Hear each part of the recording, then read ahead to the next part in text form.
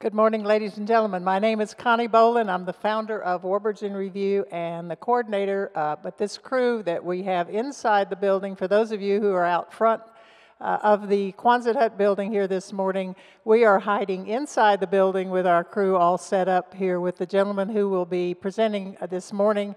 My job is to thank our sponsors, first Scott's Miracle-Gro Company, who makes this presentation possible, and to Ron and Diane Fagan, especially this morning where we have a nice green room where we normally brief and then we come out in front of the crowd.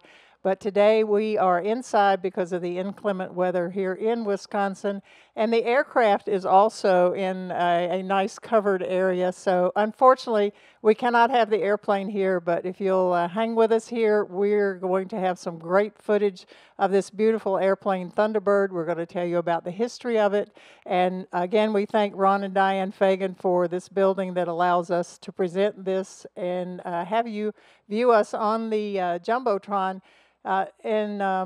Here shortly, right after the video, I will be introducing Brigadier General Ed McElhenney, who is our moderator today, and then he will introduce our guest again to feature the beautiful aircraft Thunderbird. I am very pleased to be a female aviator, or an aviator at all, actually, is what really matters, and follow in the footsteps of a lady, Jackie Cochran, who was the owner of the featured aircraft today at one point in time. I'd like to read just an opening to tell you a little bit about Jackie and the history. This opening is in her book that was published in 1987.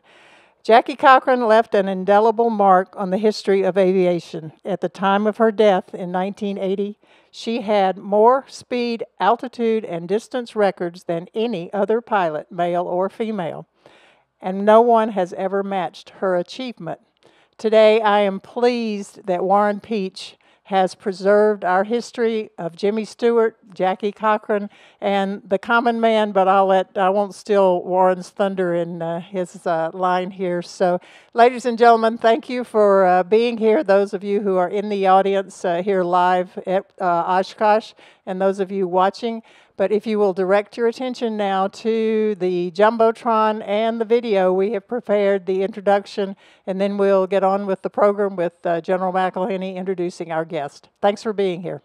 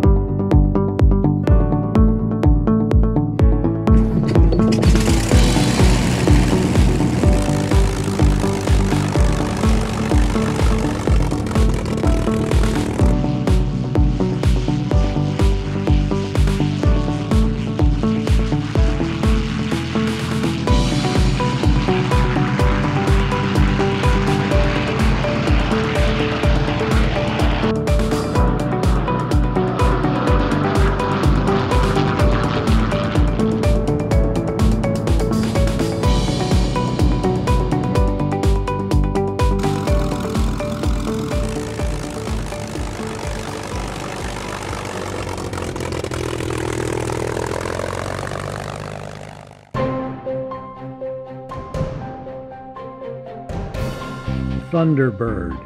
In Native American mythology, it is supernatural, being of immense power and strength. To car buffs, Thunderbird embodies classic styling and prestige. Power and strength, styling, and prestige.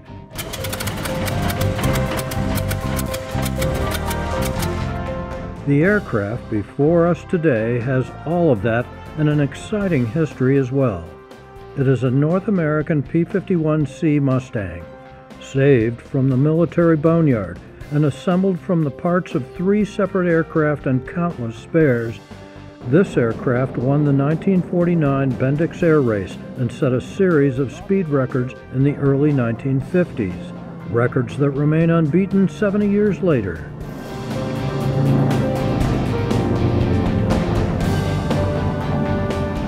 But the real story of this airplane is about the people, famous and not so famous, who have been part of its history, from a 10-year-old boy daydreaming in North Dakota to Queen Elizabeth II, and from war heroes to Hollywood legends. Leland and Martha Cameron were the owners of Allied Aircraft of Chicago, Illinois. In the late 1940s, the Camerons bought the parts to build and modify the P-51C.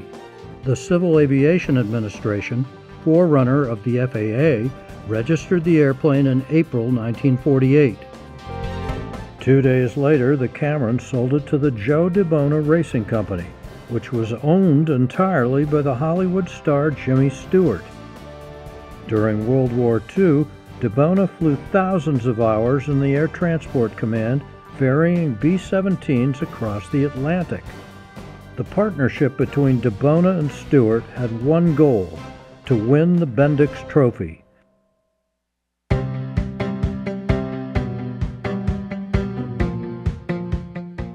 Air racing was popular in the late 1940s, as popular as NASCAR is today, and the Los Angeles to Cleveland Bendix Trophy race was among the most popular events.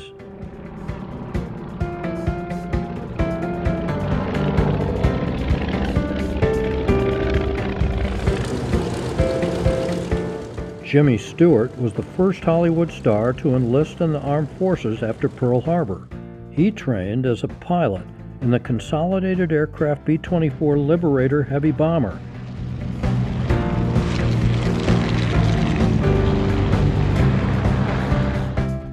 And flew 20 combat missions over Germany as the leader of a B-24 squadron. He rose to Brigadier General in a military career lasting 27 years. Preparing the P-51C for the 1948 Bendix Trophy race included removing bits and pieces to save weight, adding more streamlining to the airframe, installing an experimental propeller, and applying 48 coats of primer and cobalt blue paint.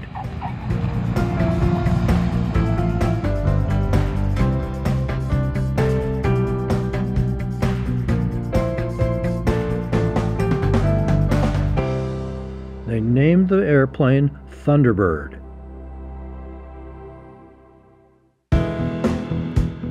DeBona entered the 1948 Bendix race in Thunderbird, but ran out of fuel 63 miles short of the finish line.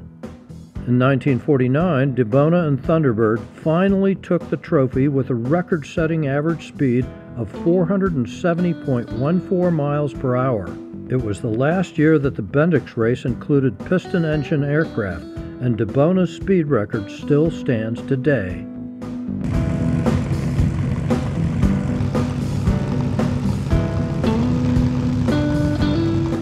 Three months later, Stewart sold Thunderbird to Jacqueline Cochran for $1.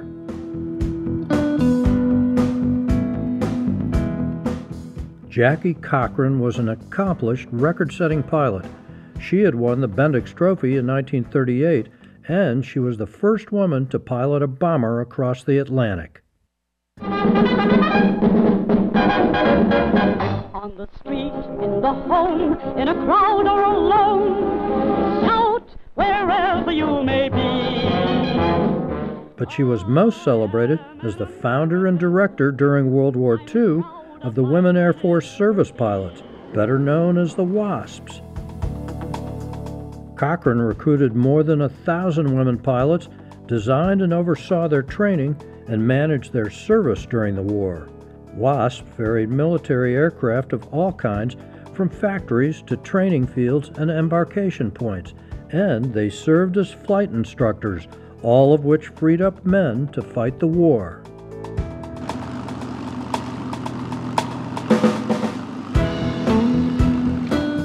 Over her long career, Cochran set many speed records in piston-driven aircraft and jets. She said of herself, "It never dawned on me not to do something because I was a woman." She would eventually set more speed records than any other pilot in history, man or woman. She set 3 of those speed records in Thunderbird before selling the Mustang back to Jimmy Stewart in 1953 for $1.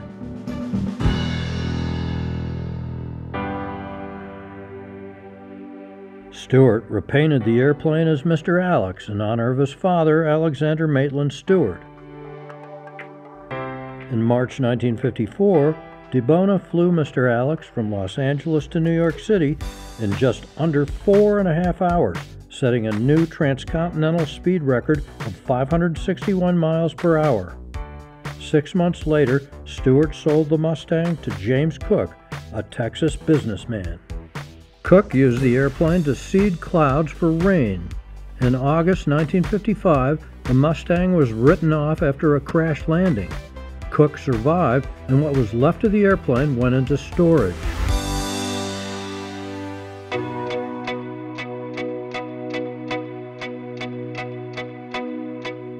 Warren Pietsch grew up in a flying family.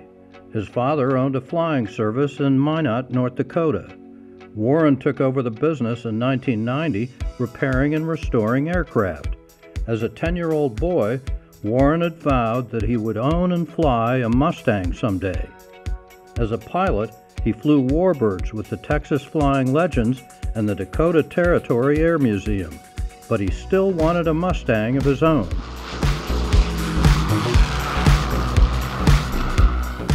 In 1999, Warren bought a wrecked P-51 in Nebraska. When he discovered that the wreck he now owned was Thunderbird, he decided to restore the airplane to pay homage to Stewart and DeBona. As the work began, the Mustang was badly damaged and corroded from chemicals. The long process of restoration was finally completed in 2023, and the airplane will be housed at the Dakota Territory Air Museum and operated as a flying piece of history. And how is Queen Elizabeth part of Thunderbird's history? Well, that's another story.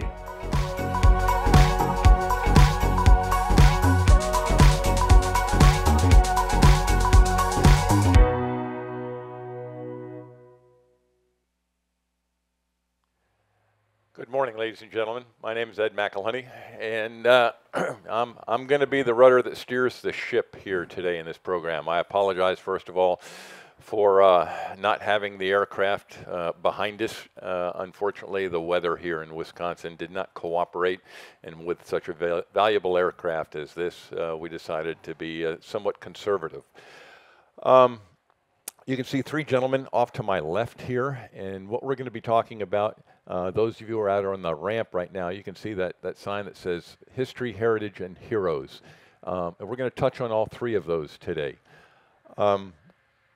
Quick introductions. The good news is that we'll have a little bit more time for discussion today because, we don't have the walk around. We're not going to be able to look at the aircraft, which I suspect we'll be able to sometime during the show if the weather cooperates, because it is an absolutely gorgeous aircraft. To my left, owner of the aircraft, Warren Pietsch. Okay. He's going to be doing most of the talking today. You saw him briefly in the slides there.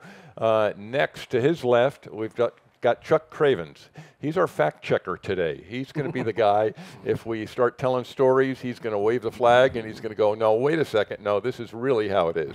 So he's going to be our expert in that regard. And then the last guy's just a pilot. I'll harass Bernie a little bit, Bernie Vasquez. Probably one of the high-time Warbird pilots in the world, flown a little bit of everything, and I'd have to say most hours. Has anybody else flown the Thunderbird besides yourself at this point? Only guy who's flown the Thunderbird. So he's going to talk a little bit to us about the Thunderbird and its current performance characteristics. So with that, I'll get on. And Warren, I'm going to say first, thank you for being here, and thank you for what you've done with this aircraft. It is just spectacular as far as I'm concerned. It's got a history that's that long, and you know most of it. And I'll start with a quick question. Okay. Where did it come from? How did you acquire it? We know that you wanted to always fly a P-51 and own a P-51. Well, you've made it happen, okay? And how did this particular aircraft come into your being?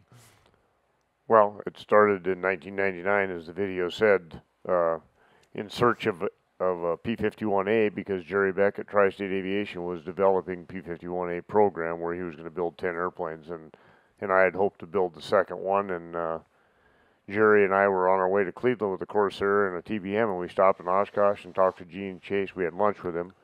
And when Jerry was telling him about this, and Gene said, well, he said, I think I know where there's some paperwork for a P-51A and some wreckage.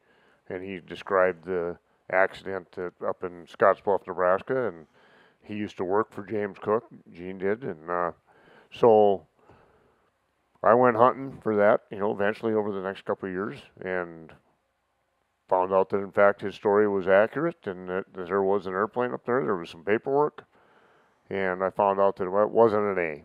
But you know what? Halfway down the road, let's go ahead and keep pursuing this and keep going. So it turned out to be a P-51C, and then I learned that it was. And I've always liked Jimmy Stewart. I mean, this is about restoring one of your heroes' airplanes, and his military record, his Hollywood persona, everything about him was pretty cool. Who didn't and like Jimmy Stewart? Exactly, but to be able to say that now I had his airplane that he owned was pretty cool. So the project really started in 1999. This particular project. I want to back up a number of years. My dad, Alfred Pietsch, built the Starduster II in 1967, and when I was 10, we followed him down to Rockford to the EAA convention. He was flying that airplane, and the family was in a Mooney, and I was in the back seat, obviously, because I was 10. And I saw P-51s for the first time, and I don't remember how many there were, half a dozen of them. And one of them had stars and bars on it, and the rest of them were civilian airplanes. And Bob Hoover flew, and I went home and painted a picture of a P-51 on my bedroom wall with an opaque projector. I'm not an artist, but anyway, I painted this, and I started dreaming, and the dream, ebbed and flowed through the years, but it never did stop, and I was able to fly other people's airplanes, which was really, really an honor for me, and I'm very happy with the people that helped me get into the industry. Jerry Beck, Bob Odegaard, Dr. Hank Reichert, and there's a number of them that allowed me to fly their airplanes. So it kind of came and went, and then in 2017 I sold part of our FBO, and with the intent of retiring. Good luck. And that money, How'd that work out? Well, Thunderbird is now my retirement. So anyway, that's where that airplane came from. But the 10-year-old boy influenced by Experimental Aviation Association in Rockford, Illinois, before the convention moved to Oshkosh, and it just kept going and going and going. And so that's the story behind the project. And when you found it, you said it was an airplane. Bits and pieces, parts. Bits and pieces. It was, It had, as it said, it had crashed. Yeah. But it was there, and there was stuff that we could work with, and we obviously the airplane, as so many of them, I won't say obviously, but there's pieces internally in the airplane that are original North American pieces, but a lot of the structure has had to be reconstructed, which I think is true with just about any restoration that you see out there. How long a restoration process? How long did it take?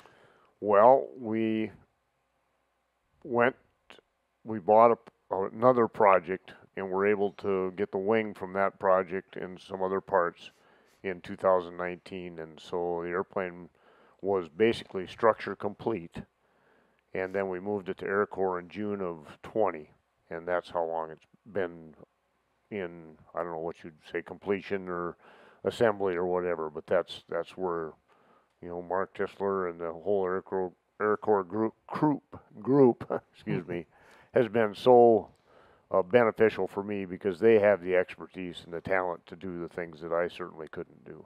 And when was the first flight? When did you first fly this thing? A month ago, wasn't it? A month ago. June 6th. June 6th sounds right. All right. D-Day. So it's not very long ago, and and No. here we are. Yep. Well, thank you for that. And the paint is extremely fresh. The painter, Roy Kiefer of Custom Aircraft Finishes out of Castleton, North Dakota, thank you, Roy, is here right now over in the Weeks hangar. Mm-hmm. He was detailing the airplane this morning for us, because the clear was put on a week ago today. Okay. So when it came here, Bernie and I brought it down Sunday. It came here, and it was still drying, gassing off, and everybody that walked around the airplane could smell it. And so I don't know that there's going to be an article, but if there is, I think they should title it, "Did you get a whiff of that blue Mustang?" Anyway. And you know, talking about the blue Mustang, I mean, it was highly polished back when it was a racer, right? Same color, basically. It's close. Yeah. But I mean, that thing was just gleaming. And again, for speed, right? I mean, that was why well, they did it. Supposedly, was it 48 coats of paint of lacquer paint increased the speed by 8 miles an hour. Wow. And again, like you talked about, he ran short of gas, just short of Cleveland in 48. So he was doing everything they could to get that airplane to not only win the race, but to extend its range and things like that. I think, yeah, so the finish that we put on it is not the same as they used then, because I'm interested in not repainting the airplane every year like they were doing. Yeah, makes sense. Yeah, but it is a really pretty finish, and it replicates the sheen of the original airplane, I think, to a T. Our shirts are close. Okay, They're pretty close. Yeah, okay. So Yeah. Very nice shirts too, by the way. All right. How about let's get into the history of the airplane a little bit. And you know, you talked about Jimmy Stewart. We talked about Jackie Cochran. There's story after story after story, it seems. And that's what you want to represent here with this airplane. It absolutely is. And thanks, Ed. And again, just to back up a little, thank you for Warbirds in Review for hosting us and having us here. It's an honor to be here representing this airplane, and frankly, it's an honor to have this airplane here to represent those three stories. And for it to debut in Vintage Aviation, I apologize to Warbirds, but it was a vintage airplane. It was a vintage racer, and I'm kind of a vintage guy at heart. But it was it never had a gun in it, so it never fought in the war and everything. And the representation or the story that I'd like the airplane to be recognized for is not only how pretty it is and the records that it set, but the three people that flew it were representative of World War II veterans, great Americans, patriots, all. And it kind of, in my mind, starts out with Joe DeBona, who was a World War II ferry pilot, veteran, who had a dream of winning the Bendix race. He raced it in 47 in Magic Town, he raced in 48 in Thunderbird, and he raced in 49 in Thunderbird and won, and still holds the piston-powered record for the Bendix race. Common man achieves his dream. Jimmy Stewart, another war hero, commanded men. He was an actor before the war, enlisted, as the thing said. He was a commander of the Thunderbird squadron, B-24s. Came back to Hollywood and was a conservative. So Hollywood was conservative. Jacqueline Cochran holds more records today than any other aviator in the world. She was a patriot. She started the WASP. She did all these things. Women were equal. So the three things that I see the airplane representing for a great time in America after the war is the common man could achieve his dream, Hollywood was conservative, and women were equal. I think it's important to look at the airplane and understand what's involved in there. You know, in the Queen Elizabeth II coronation films, that was a pretty neat race too. So that came from what on that coronation thing? It was from Canada. They were flying the canisters down, weren't they? No, they were the Mustangs were. The Pony Express was coming from Goose Bay to Boston for the two different networks. CBS is what Mr. Alex flew in, the Thunderbird airplane. Okay. And then Paul Mance's airplane, who they obviously had some sort of a little contest going on between Mance and DeBona and Mance's pilots, because DeBona had lost to Mance in 47 and 48, and then Mance's airplanes lost to him in 49, so they reran that race and they lost again. Chuck can kind of fill us in a little bit on that coronation thing. Well, it was essentially kind of a publicity stunt in a way.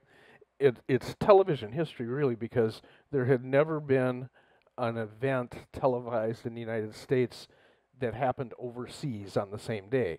And of course, there's no satellites, and it was Oh, this is 1953. Okay. It was possible to do it with a undersea cable, except it would take up the whole cable. So economically, that wasn't feasible.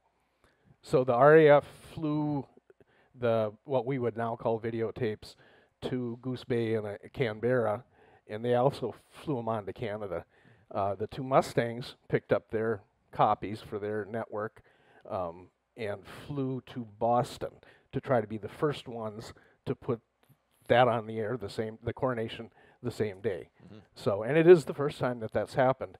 The other network realized that Thunderbird was going to win, so they punted and got coverage from Canada and actually got it on the air first. But Thunderbird won the race. All right, let's talk about the airplane a little bit, and I'll go down to Bernie now for a minute. You know, points of note that you know from the onset. You know, I mean, you did several engine runs probably on the thing, and did it start and run perfect the first time? Or were there little things that went wrong? What do you think about that side of it all? It went very well.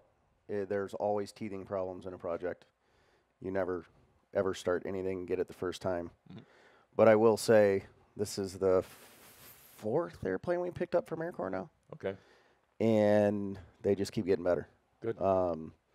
It was pretty effortless out of the gate.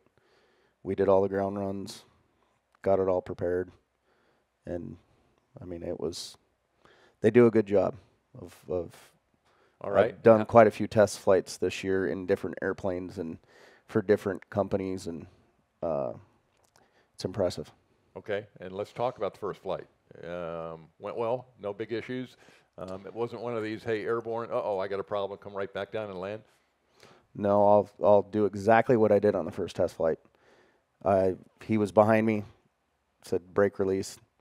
I let go of the brakes, ran the power up to takeoff power, and it broke ground. Wanted to wait just a little bit to get the gear up in case there was a problem. Elected to put the gear up and started climbing, setting a deck angle for the speed I wanted to climb at, which was about 130. And it was so impressive I keyed the mic, because all of the AirCorp guys were on a radio listening to us. I just keyed the mic and went, yeehaw!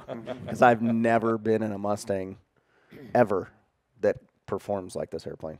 Okay. It's light. They've taken, just like that picture showed during the Bendix race, they took everything out that would have been, quote-unquote, a stock Mustang, which for AirCorp's guys, it was hard to build the airplane. Because Mark Tisser told me at one point, the guys would bring this restoration package over and say, okay, all this needs to go in the airplane. And he'd look through it and take one bolt and go down, the rest of that stuff's got to go back on the shelf. He said, well, no, it goes in the airplane. It's a racer. It's a racer. It was hard because they're so used to building everything totally authentic that it was just it was just a funny thing to watch happen. But the airplane stripped down. It's 6,700 pounds. An H model was like right there, I think. And the H model was the biggest performance, had all the performance back then. You know, it was an interceptor made to take off and go climb. This thing does that. And it's really, really, really It's a impressive. stock motor, right? I mean, this is completely stock. Okay, Glenn no Wagman changes in built the motor. So all the performance that you're getting is from a weight reduction and paint job, and so that's what's given it the speed. You were talking about coming up here, and you know, you again, it's unheard of basically. You know, you got how many? What you said, 40 knots more than typical Mustang? Yeah, 30 to 40 knots more at the same altitude. We were at 11.5, 36 inches, 2,300 RPM. Normally you'd see 220 indicated. This thing's 270. I mean, not doing anything. It's all in trim. I mean, at one point I took my hands off and went like this, and it's that fast. Any additional limitations because they've lightened it up as much as they have? You know, say, you know. I'm worried when I do the air show that when I do when I come over the top for the Cuban 8, that I'm going to be too high. Okay, yeah, no big deal. No, there's they race the high backs for a reason. We fast forward 50 years, you know, when I worked quite a bit on Voodoo as a younger person on the crew, did a lot of the work modifying it, put back on the race turtle deck, which tells you right there that they took the bubbles off in the 60s, 70s, and 80s and put these little turtle decks on to get the air to flow back faster. So a high back airplane's faster anyways. Razorback P-47, a Razorback Mustang, they're just faster, you know, but you can see why they did a D model, because you can't see out of these things. You know, you're every time you turn, your head hits something. Yeah. That's just one of the limitations. Yeah. Wow. All right. Well, sounds like a great flying airplane. I'll say that right now. And again, I wish we had it out here, and I look forward to walking around it myself. But Warren, more stories about the history of this airplane. You know, the Jimmy Stewart, he sold it to Jackie Cochran for what, $1? I think is, you know, and then Won an OVC. Yeah. And did Jackie want it to set records? Is Yep. that was her goal? Yeah, I think this was the third Mustang that she'd owned, right? Think so. Yeah, and raced. So yeah, and just to back up real quick to the first test flight, Ben Redmond and I were behind him, and I was allowing him to get airborne and the gear up completely before I took off, because I wanted him to have their own D model Mustang. Okay. And in my opinion, our fastest D model Mustang at the museum, which turned out to not be quite fast enough for this particular mission, I guess, but I don't know. But anyway, the funny part was we'd briefed that, okay, I'm going to let you get the gear up before we go, because if there is a problem, I want you to have all the runway to use. I don't want to be competing with you. Yep. And so I'm coming around the corner while he's adding power, and I see the wheels break ground, and he goes a little ways, and like he said, pull the gear up. And I'm busy in the cockpit for a second, and Ben's saying, yeah, the gear's up and stuff, and he goes, yeehaw, and I'm looking out there about where a normal Mustang would be at this point, and I don't have him in sight. And Ben says, look at that thing go. And he does, yeehaw, and I looked up like this and went, wow, it's really climbing. and then the chase began. Wow. Yeah, but anyway, so the history on the airplane, the video seemed to carry it pretty well. I don't know if this was never your intent, though. When you bought a Mustang, you sat there and I just want a Mustang, and then all of a sudden you found that, hey, you've got Thunderbird. It has met my expectations and exceeded them this whole project the whole time, and I'm so happy with the whole thing right now. I think these guys will tell you that at Texas Flying Legends, they had a nickname for me, EFD, Eternal Face of Disgust. You know? But out of everybody, not anymore. Out of everybody in this group right here, I've known them and worked with them the longest. I've never seen the mustache curl up. It's always a frown. So people keep asking me, well, he must just be totally excited. I said, have you ever seen his mustache go up? And it's been like that for 20 days now. Since the first flight. I can't say that I see anything wrong with the airplane. I think the paint job is phenomenal, and the scheme, I mean, it's when you look at that up on the screen now. Oh, yeah. That's a retro paint job. That's 1949, and them guys absolutely nailed the scheme as far as proportions and beauty and stuff. As we painted the airplane, and I vacillated, these guys will tell you, I vacillated over that blue for years. And in the last 6 months, it was like every pickup, every car, everything I saw. Must be the blue. That must be the blue, you know. 6 months? Yeah. Every phone call, and we have phone calls. I live in California. He lives in North Dakota. 3 to 5 times a day. We're back and forth, and it got to the point where it would. About the color? Nope. Oh. That's just about business. Just friends calling each other. Okay. But every time the phone rang, I'd answer it, go, yellow and blue, yellow and blue, yellow and blue. And then Eric Hocuff randomly, as the paint job is happening, I mean, they're laying paint. Oh. Eric and his crew and the guys start looking at these black and white photos, and they go, the rudder's not blue. What do you mean the rudder's not blue? It's black. The checkered flag back then was yellow and black. Mm-hmm. They painted it, and it was a discussion internally. He called me, and I'm like, I think that's going to look horrible. But if it's the way it was, paint it. That was the biggest home run for this airplane. Yeah. If it was blue, it just wouldn't look finished. And all artist renditions were blue. Yep. It was, as Bernie said, as it was painted, and they started questioning it. And I went back. I've been collecting photographs and stuff forever with lots of cooperation from Air Racing Historians Association. And there was the one color picture, and they blew up the rudder, and then you could see it. And you can go back and look at the black and whites, and some of them look like the dark checkers are blue. And I think what probably happened is they probably were blue and got painted black before the race. And that's a real common thing to have happen. The other thing about that color or look is so many photos, black and white photos of the airplane were available, but we couldn't see the blue from that, obviously. But we were trying to gauge what shade blue is. Is it light blue? Is it dark blue? Whatever it is, because some of them were gray and some of them, look at that one, up in there. It looks like it's dark blue, right? Well, we found a color that changes with the light, and that's what this one does. And I stood out there on the line the other night as the sun was going down in the smoke, and I just kept watching it, and it just kept getting darker. Not the light, but I mean the color just kept getting darker and darker throughout the evening, and I was like, man, it really worked. And and then the stripe down the side, do you see the stripe around the back windows, and then it goes up over the exhaust stacks to that emblem, the Thunderbird emblem. And we really worked on that in the paint shop. Roy and Bruce, and we kept looking at it. And if you look at it, you see that in the original pictures, it had a little curve to it, and we replicated that curve here, and we kind of figured out why they did it. There's some certain pieces in the airplane that lend themselves to going around to make that curve happen.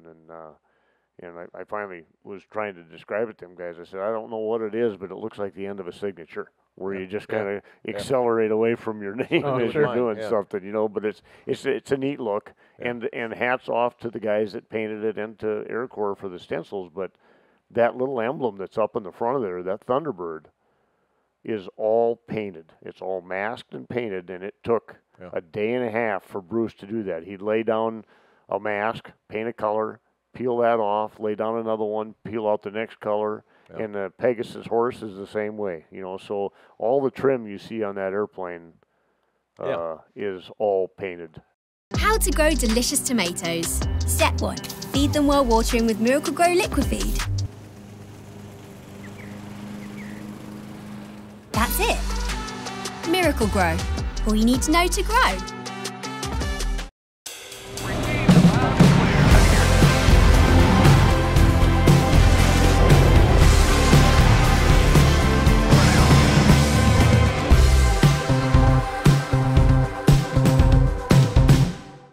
Talk a little bit about the Pegasus horse. I saw it on my shirt. I'm kind of going, and you said, oh, it's a.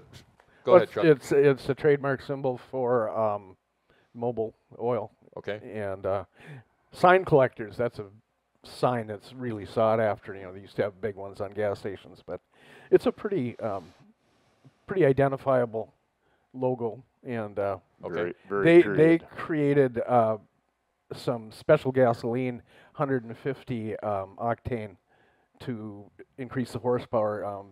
I've read, and I don't know this for a fact, but I've read they were getting 3,000 horsepower out of it for the race. Did they provided the gasoline for the race? Okay, and somebody had the story about they ran out of gas 53 miles short at the one time, and obviously we want to get as much gas in that thing as possible. And tell me the story about the dry ice. Well, there's a picture, and I didn't provide it to these guys, but there's a picture of it at Rosamond Lake bed of an old gas truck. Obviously, it was new then, but and there's canisters that they're lowering into the top of the truck that are full of dry ice, and the airplane had a wet wing. And so they had covers off of out in the tips and at the leading edge of the wing, and they're putting that cold gas, which we all know shrinks, into the airplane, and then putting the covers on and puttying them shut so they could launch right away and climb into cold air and keep the gas from expanding. And it kind of gives you an idea how single-minded Joe DeBona must have been about, I ran out last time. I'm not doing it again. It's extreme. I mean, yeah. this is you're So, taking it to the extreme here, yeah. and as much gas as you can get in there. Yeah, it's very interesting. It's cool. It's a cool idea. Yeah, well, I agree. They had the wherewithal to do it, and there weren't any regs keeping them from doing it. So, one of the other things, and did you have more Keep stuff? going. I got more questions. So if they could go back to that picture that showed the anvil. The anvil, yeah, sorry. It's like the most asked question with the least amount of answers. Yeah, but I have a couple of theories on there. In the 1853 anvil that's below the left side rear window, when you look at the airplane, there was a 1853 anvil chorus, and one of the guys at AirCorp, found this and said, it was written for an opera, and Glenn Miller did a swing tune of that 1853 opera, and Glenn Miller and Jimmy Stewart were friends. Glenn Miller died during the war. Yeah. Jimmy Stewart played him in a movie, the Glenn Miller story, after the war. So I think that might have been, a tribute of sorts. Yeah, acknowledgement, a tribute, and the lyrics in the opera, to me, kind of say what Jimmy Stewart was thinking, because when you read the book Mission, in there, Jimmy Stewart was PTSD. We didn't have that word, but he was traumatized by that war. Yeah. He kept his men's morale up. He was a great leader, but he was obviously really affected by the weight that he carried as a leader during that war. And he was tired of killing people and seeing his friends get killed. And he associated that. He associated with airplanes with that. And there's a paragraph in the book that says there was a day where he said, "I'm never going to fly again." Mm-hmm. He told somebody that. I think he came out of the war. He was a pilot before the war. He loved aviation. He started the Thunderbird airfield in Arizona, with some other actors and stuff. And so this airplane, I think, was something that made him happy. Mm-hmm. He could associate happiness with airplanes. And so the lyrics in that opera were basically Gypsy Maiden, it's time to quit mourning, it's time to celebrate, take off your dark clothes, put on bright colored clothes and stuff. So there was that. The second theory I have on the anvil is his grandfather started their family hardware store in Indiana, Pennsylvania in 1853. And the anvil in the mid-1800s was the emblem for a blacksmith shop. Mm-hmm. And I think a blacksmith shop and a hardware store were pretty much the same thing. Yeah. So I don't know. There's a romantic version and there's a simple family recognition version there. But and now I don't have to tell that story to anybody anymore because it just kept happening over and over and over. We were going to put a sign out by the airplane. The anvil will be told every half hour on the hour because it seriously is. Yeah. We're sitting around the airplane and, hey, excuse me, do you know what's the anvil? To go talk to the guy in the yellow hat. It seems like so many symbols on the airplane have dual meanings. I really like that because that's the way I think. Yeah. I look at something and I go, well, that's synonymous with this, but it if also we were going to do applies it to the way this. you think, we'd have like 40,000 emblems on it. Yeah, EFD. Mm-hmm. How about the future? Where's it going? What's it going to do? You going to fly it some more? It's going to go back to California. Okay. It's going to live in my hangar, and I'm trading him a North American Navy on, so he still has a North American. Nice try, I don't think it's going to work, nice but I want to. But Navion's brightly painted. At least it's got that going for it. Yeah. It's going to live in the Dakota Territory Air Museum, and it'll get campaigned around the country, and people will get a chance to see it. Yeah, it's really nice right now, and I'd love to keep it that way, but I'm not gonna make it a hangar queen. You're gonna fly it. Yep. Okay. Yep. Good. And so, that's what I see the future of the airplane, and I'll fly it for however many years. I'm not going to put a limit on it, and when that's over, I'll look for a new caretaker for the airplane to keep it going. Go ahead, Bernie. I'll be the caretaker. You're volunteering. That's what you're saying. Yeah. And to go way back, this airframe never flew in combat. This was not a warplane per se. It was being delivered from Dallas with 11 other airplanes. So there was 12 airplanes, I think, total. Correct me if I'm wrong here, but to be shipped to the Pacific Theater, China, Burma, India, whatever, and had a landing accident in Palm Springs and was abandoned there until after the war. And I'm thinking that Jimmy Stewart had some pull with the DOD and some different people, and so they ended up with this airplane, and its original airworthiness was as a there's stories about it being exactly. I mean, it was built in 1948 and assigned a serial number. So and it's it not was an air racer. It's not a serial number that has anything to do with the North American or Army Air Force serial numbers. It doesn't make sense for either of those. That Palm Springs airplane is that number is in that serial number, and they dropped a couple numbers at the beginning of it, and that's what I think happened. And it would only make sense. Why would you build a Mustang when there was all of those airplanes available after the war? Yeah. Why wouldn't you take one? They just went and picked one and said, we're going to strip it. Yeah. And what's funny is the airplanes have several different serial numbers, and so they're easily confused. Yeah. And that airplane, that's why the whole story about it going down to vintage is it really never was what we know as a Warbird. Sure. It never made it to the war. Yeah. It never left U.S. soil. Yep. It got built in its civilian world for one purpose. Mm-hmm. They wanted to go do the Bendix. Yeah. And then they did it, and it had its unfortunate accident. He finds the pieces, links it all together, builds it.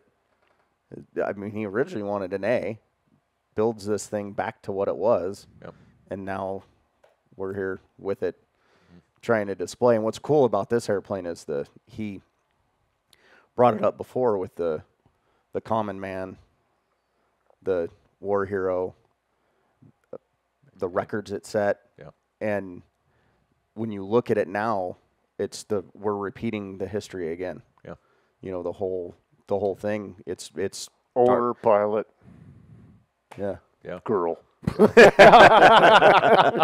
and trophy. We can't forget the trophy there too. This thing.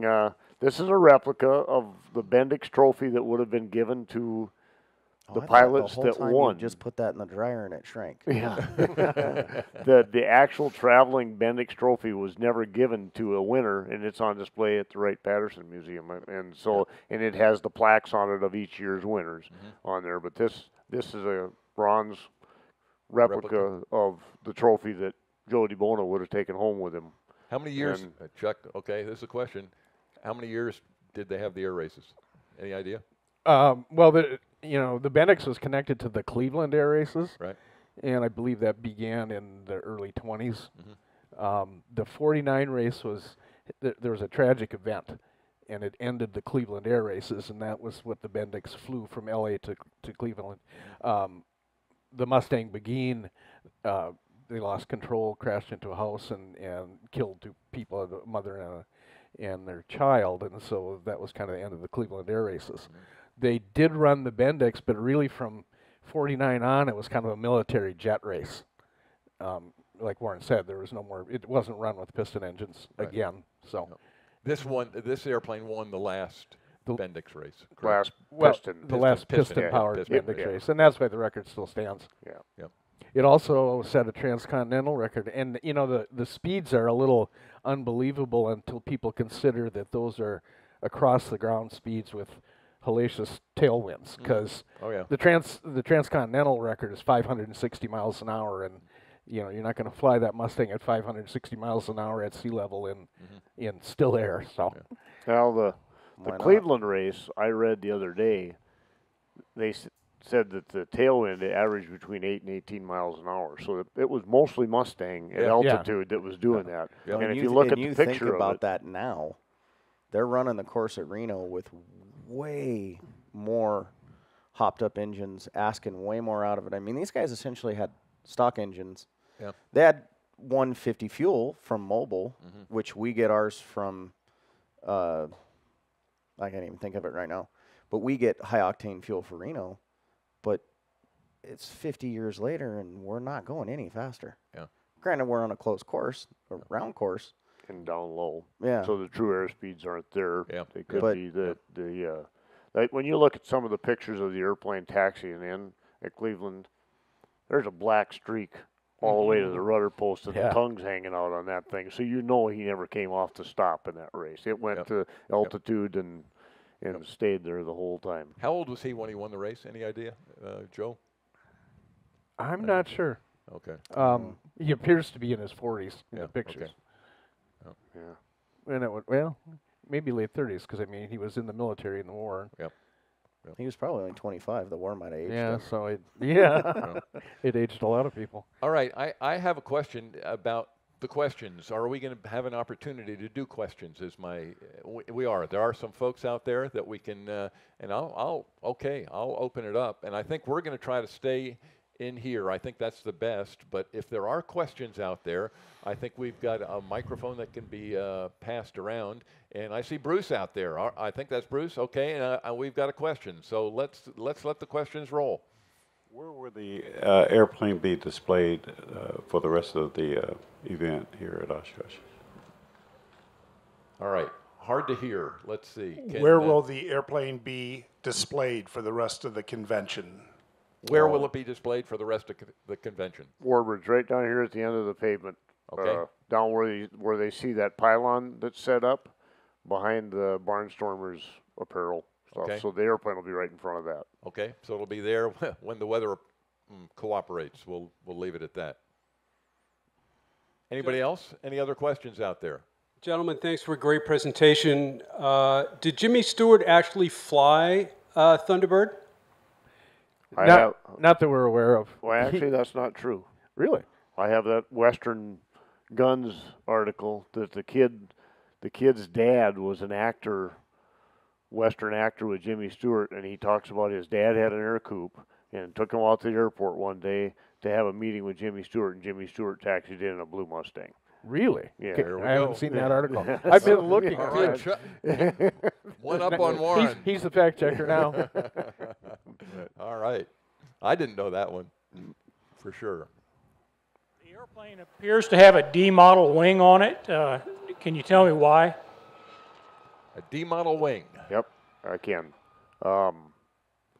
When the airplane originally had a problem with James Cook, it was because the gear was trapped. And C models, and Bernie, correct me if I'm wrong, but C model wings were inferior to D model wings in the fact that they only had one uplock on the clam doors, and I think it was at the back of the clam doors, and they had a little bit of history about at speed, the doors coming open and the gear coming out and a wing coming off the airplane or something like that? In the early stages of P-51 existence, they originally didn't have uplocks on the clam doors, and they had a couple instances where the gear didn't make the actual uplock, and under G, the gear came out. So then they modified them, and they put uplocks on the clam doors to fix that, but sometimes those were problematic on the early airplanes, and so this particular airplane ended up with one main gear out, the tail wheel out, one main gear hung. The guy must have been a little inexperienced or probably just didn't care because there was 1,000 of them out there. So he elected to climb to altitude and jump out. Any of us would have put the gear up and bellied it in and would have done a lot less damage. And I knew that Bernie was going to be flying at an air show, so I wanted the best possible wing, strongest wing we could put on it. So, so to answer the question and make a long story really short, it's got a D wing because the landing gear system is better, in our opinion. There's going to be 1,000 people that argue it. Well, and there's 1,000 different ways to skin something. This is just what he chose to do. North American chose to improve the gear system, and I would rather be that way. And they actually built a C model with a D wing on it, and they tested that airplane. And in the process of putting the bubble on top of the airplane, I'm sure they elected, well, let's just keep the BC production line going, and we're going to transfer over here to that and live with what we've got. But that's the reason for the D wing. And actually, I haven't flown it, but I kind of think the D wing with the combination of the C fuselage is is maybe a little faster than a C, and it's a little better approach speeds. It's because of the extra canted leading edge on it and stuff. Why do you put a brand new aluminum big block in your Chevy? Yeah. Because it's better. Yeah, exactly. Right. So anyway, that's the answer for the DUI. And you know, we kind of got a local expert here about landing Mustangs with only, let's see, a tail wheel and one. Yeah, I think Connie, didn't you have that problem? What? This program is about Warren. Yeah, but Warren wants to you learn. Can check YouTube and you may Yeah, but find we want to know now. I'm not part of this program, but there was an uplock issue with the clamshell door, and I had one gear jammed up, and the other one came down, and then I could not retract the one that was down because of the dog ear, the down lock safety issue for the ground. So anyway, I had to land the airplane with one gear up, one down, and that's been a long time ago, and the airplane is right here, by the way. flying right now. Yeah, that's the good news. But anyway, Yeah. bring that up. Okay, Yeah. just wanted to let you know. Yeah. All right. Any other questions out there? No. Looks like we're good. All right. I'll ask the panel here. Anything more you want to bring up about? You know, when the airplane gets over here, I'll be standing next to it and Okay. happy to field some questions and really hope people come and enjoy the look of the airplane. Okay. And Bernie's going to be flying it some more here. Possibly, yes. Okay. There's some scheduling things that may happen or may not happen. Okay. It is scheduled right now for Thursday and Saturday. It may get changed to a P-47. Okay. So we're just kind of Flexibility, key to air power. Yep. Okay. Yep. And for me, it was really an interesting airplane to research because all the restorations that I've done or researched for Air Corps and Dakota Territory have been military, and this one was completely different. The sources, picture permissions, everything was way different than doing a military airplane.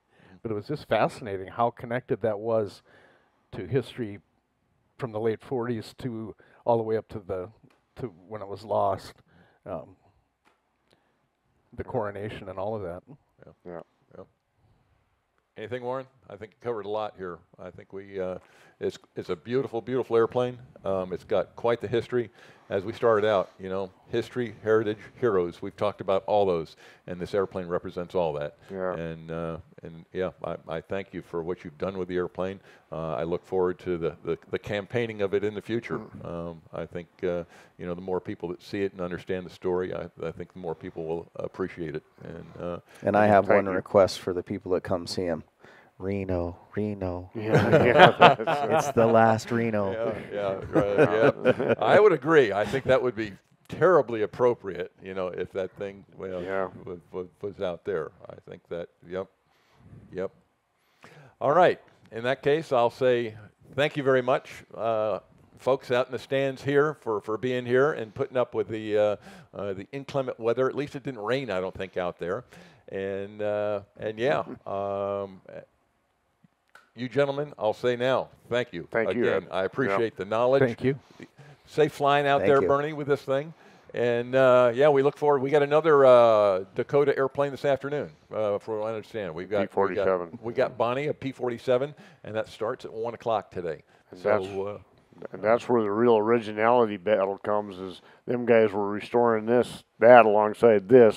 And they were super original on the P-47. I would have loved to have been a fly on the wall. Yeah, when the guys would hand Tissler something. He go, no, I don't want that. Doesn't go in here. Yeah, but they want it. That's right. Anyway, yeah, And thank you. Are you going to be here for this afternoon too, Bernie, for the P-47? Yes. Okay, I will be. good. All right, so you'll see him again. All right, thank you, folks. We appreciate it, and we'll see you this afternoon.